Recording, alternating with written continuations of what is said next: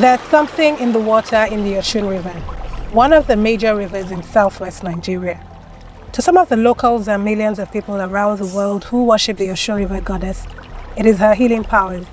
But others associate the river with toxic chemicals from illegal gold mining, a trade valued at $9 billion annually, according to the Nigerian Senate. This practice introduces industrial waste, agricultural runoff, and domestic sewage along the riverbank. But what exactly is the truth? My name is Ogechi Ekianyawo, and in this episode of the Africa Science Focus, our weekly science and development show from Side of Net, we're seeking answers.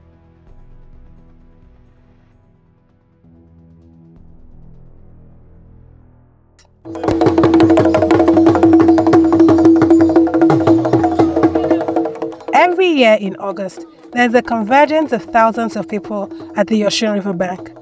Worshippers, tourists, and devotees in and outside of Nigeria meet at the Osun Osogbo Festival, which is beside the sacred grove of the Osun River. Our reporter, Babatunde Okunola, gives a description of the scene. Walking through a vast crowd, a bit noisy right here, and we're almost close to the heart of the ceremony. We're making it down to the riverside, where the ceremonial rites have been taking place for quite a while right now. Women clothed in white, young men.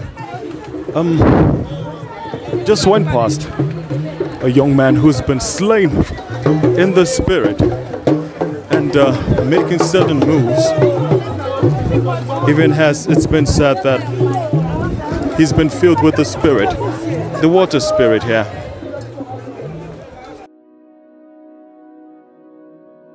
Huge turnout at the festival comes despite yearly warnings by the state government that the water has been contaminated by activities of illegal and artisan miners.